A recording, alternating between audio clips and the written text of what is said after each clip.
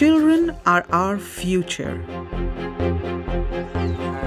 Societies that help their children to achieve their full potential thrive and grow economically. That's why it's so important to protect our children from one of the greatest dangers they face: the toxins and particles in polluted air. Children, our future, crave clean air so they can survive and thrive. Our future craves clean air, but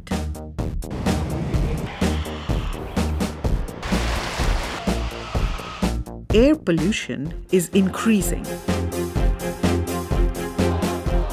We are facing an emergency. 9 out of 10 children do not breathe safe air. Children are closer to the ground, to car exhausts and indoor smoke. They breathe faster than adults, taking in more of the polluted air.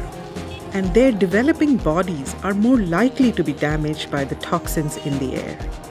Every year, 600,000 children die from breathing polluted air. Before a baby takes her first breath, she's being harmed by the toxins her mother is inhaling. Half of all deaths from lung infection in young children in lower middle-income countries are due to air pollution. If that baby survives childhood, the daily damage done to her brain, lungs, heart will limit her chances of growing into a healthy, productive adult. Cognitive damage, lowering of a child's ability to learn, means children exposed to air pollution will struggle at school and fail to reach their full potential.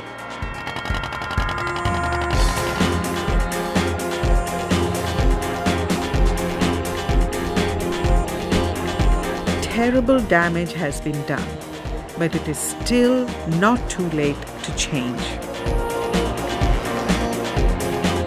By prescribing clean air for children, policymakers can save lives and protect them from the lifelong effects of air pollution exposure. We all have a role to play.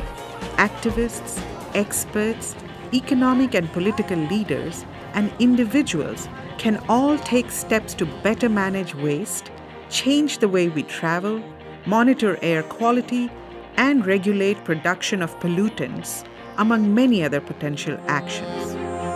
But we have no time to waste. We can and we must act now.